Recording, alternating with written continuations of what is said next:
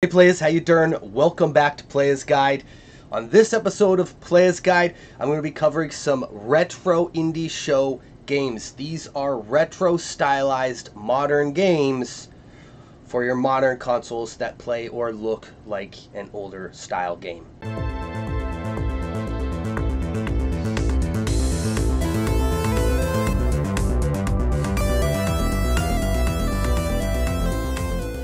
Thanks so much for stopping by the channel. If you're not already subscribed, please consider doing so. One small click from you makes a big difference on this channel, and you can expect to see many more videos like this related to homebrew games and retro indie games. You can also find the retro gaming news and a collector's guide where I talk about the state of video game collecting. But without further ado, let's get right into it. I'm going to start this one off with Blaster Master Zero.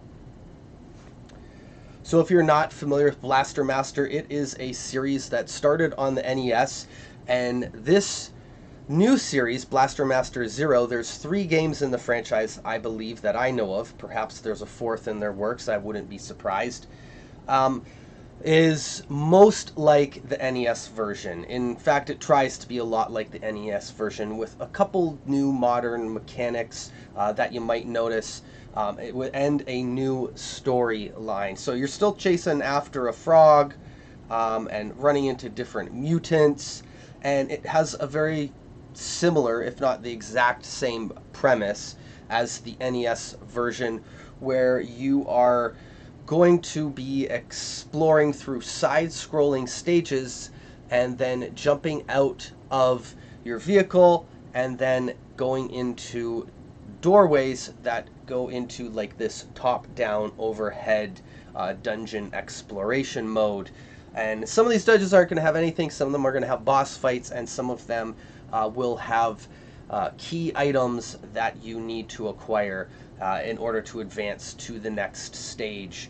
And I've made it pretty far. I'm on the 7th stage of this one. I think there's an 8th, so I haven't quite beat it yet, but I am really enjoying this game and would like to recommend it to you.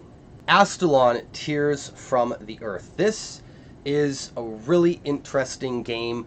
I enjoyed the gameplay mechanics of it a lot. It has a little bit of the style of gameplay that you get with Trine or Lost Vikings if you've played those games, where certain characters are required to access certain areas. And as you progress throughout the game, you're able to access different areas of this tower that you're working your way to the top of, and learning more and more about the story of some of the monsters and demons that possess this tower and your involvement in that. And to do that, you're going to have to power up and level up your characters, gaining new abilities among the different characters in your party to access the different areas. But the way I found this was you didn't always have to change, and you didn't always, in some cases you do need specific characters, but not always to access different areas. There's also items that you acquire with different characters and to access different areas. Whereas in a game like Trine or Lost Vikings, you're frequently changing between those characters. This game is a little bit more relaxed with that, and I really enjoyed that, especially being a single-player game. I know with Trine you could do multiple players, which makes it a little bit easier and flow a bit smoother. But yeah, just playing single player load, the way you do use that mechanic in this game, but it's not as frequent, I really enjoy, and this game's really good. The grinding is very different. You die, you could be brought back to life and revived, but every time you die gives you the ability to use these like blood points that you've accumulated throughout the stage to power up and level up your character, and also unlock key components to the story. And that's how you level up. If you don't die, you can't level up. So another interesting mechanic in this game that I wasn't sure if I was going to like, but it turned out I really did. Another great game I would like to recommend. Stormfront. So this game reminded me sort of like a Smash TV Total Carnage style of top-down overhead shooter game. And that's exactly what it is. And it has some awesome music, some awesome heavy metal music, and some different power-ups. It's a bit gory. I mean, I'm totally into it, but I did find that playing through it, started to drag a little bit and got repetitive.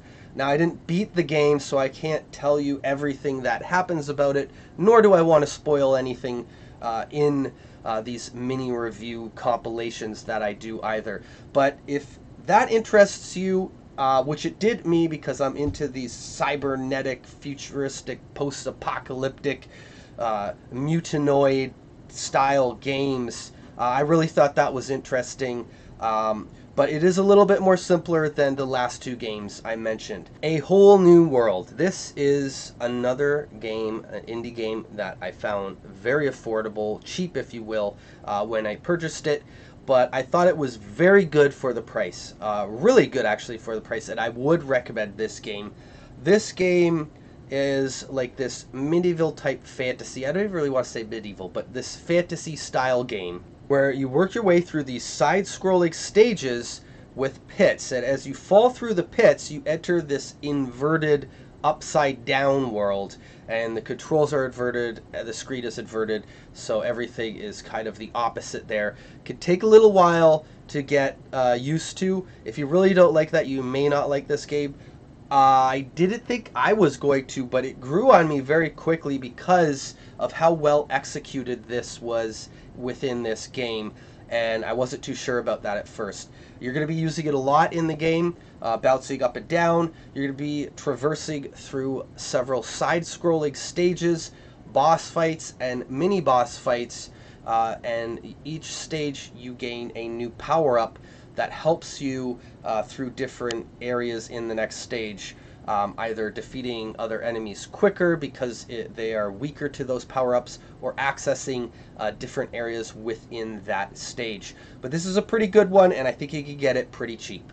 Celeste, here's a game you may have already heard of. This was a very popular game. I believe it won several awards, and deservingly so. This game has the tightest controls.